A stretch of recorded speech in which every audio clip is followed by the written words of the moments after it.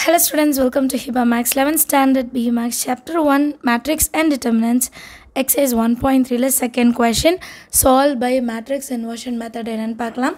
Second subdivision question பாருங்க x minus y plus 2z is equal to 3 2x plus z is equal to 1 இங்க y term இல்ல so 0 y ன்னு எடுத்துக்கலாம்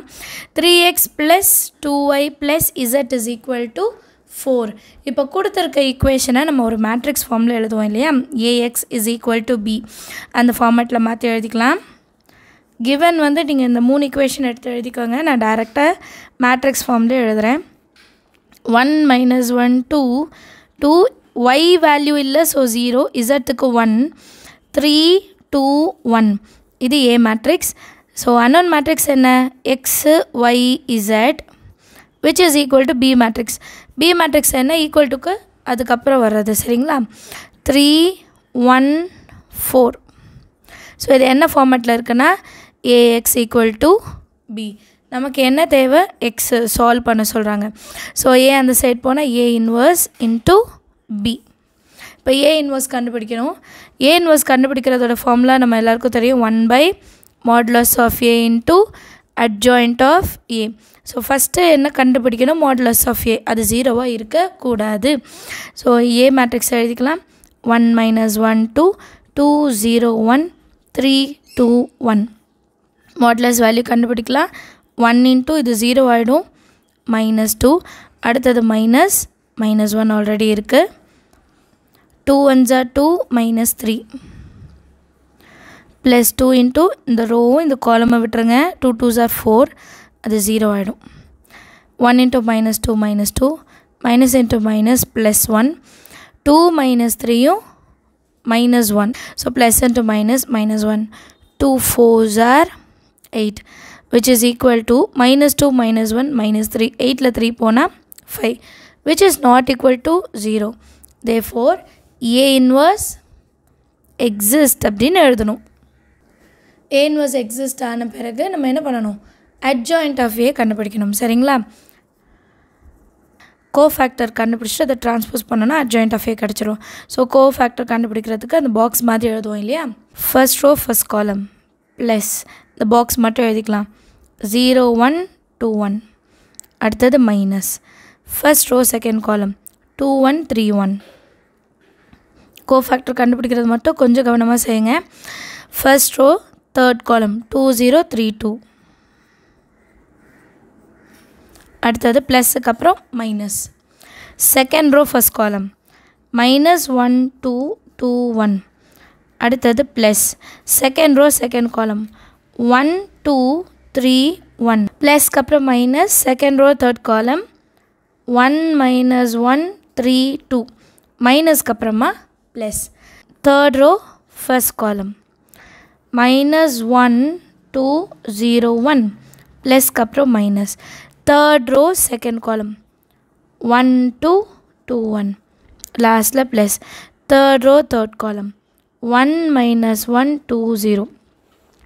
cofactor எல்லாம் கண்டுபிடிச்சிட்டோம் இப்போ இத சால்வ் பண்ணலாம்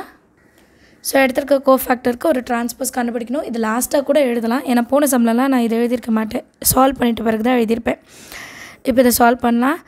0 minus 2 minus 2 இது minus 2 1s are 2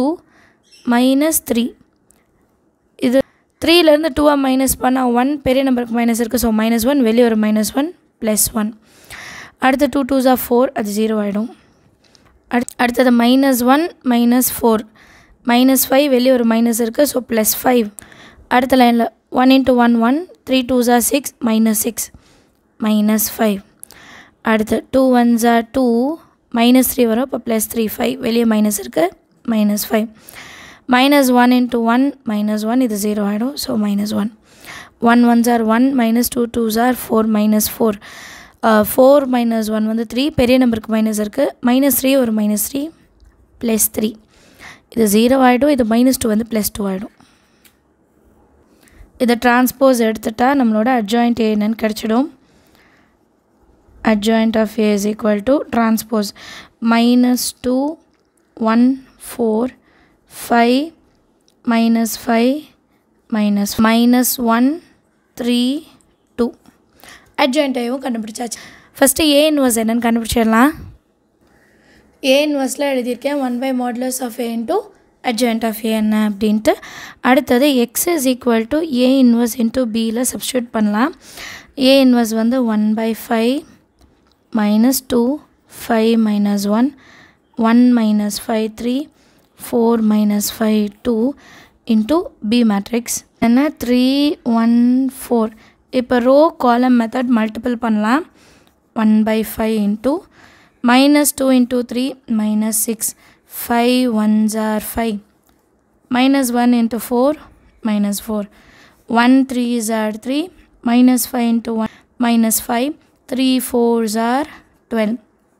4 3s are 12 minus 5 into 1 minus 5 2 4s are 8 next line la 1 by 5 அப்படியே இருக்கட்டும் இதெல்லாம் சால்வ் பண்ணலாம் minus 6 minus 4 வந்து minus 10 plus 5 that is minus 5 10 minus 5 5 பெரிய நம்பருக்கு மைனஸ் இருக்கனால minus 5 அடுத்து 3 plus 12 வந்து 15 minus 5 which is 10 அடுத்து 12 plus 8 12 plus 8 எவ்வளோ 20 20லேருந்து 5 மைனஸ் பண்ணோன்னா 15 இப்போ இது எல்லாத்தையும் 5 ஆல் டிவைட் பண்ணும் 5 1s are 5 மைனஸ் இருக்குது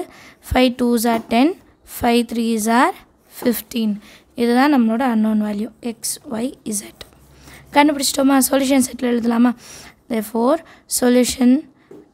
is equal to x is equal to minus 1 y is equal to 2 and z is equal to 3